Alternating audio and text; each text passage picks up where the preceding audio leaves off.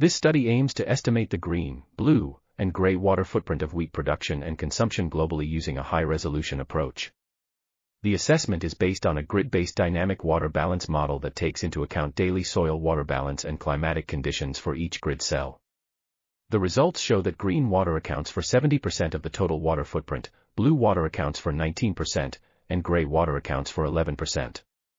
About 18% of the water footprint related to wheat production is meant not for domestic consumption but for export.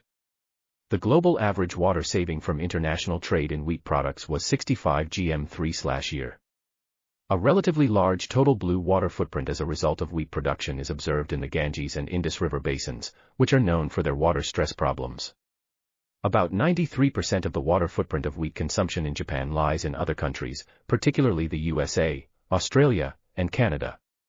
In Italy, with an average wheat consumption of 150 kilograms per year per person, more than 2 times the world average, about 44% of the total water footprint related to this wheat consumption lies outside Italy.